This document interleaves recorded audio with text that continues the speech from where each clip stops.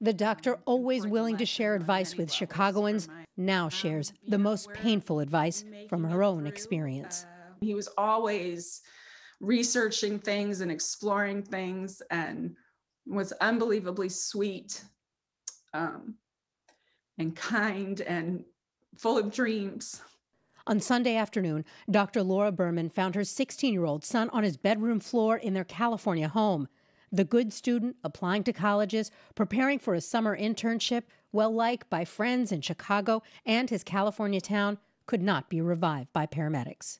I wanted people to know that those quote-unquote innocent experimental things you may be doing are likely, because it seems to be everywhere, laced with fentanyl, which they do so they'll get you addicted. Berman says she was told it appeared to be a fentanyl overdose, and she believes the drugs were bought through a dealer on Snapchat.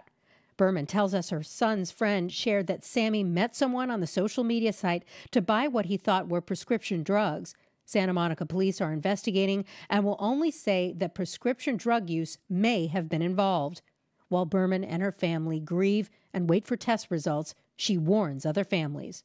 I want parents to know to talk to your kids about things they're going to get from a drug dealer are not safe and might very well kill them.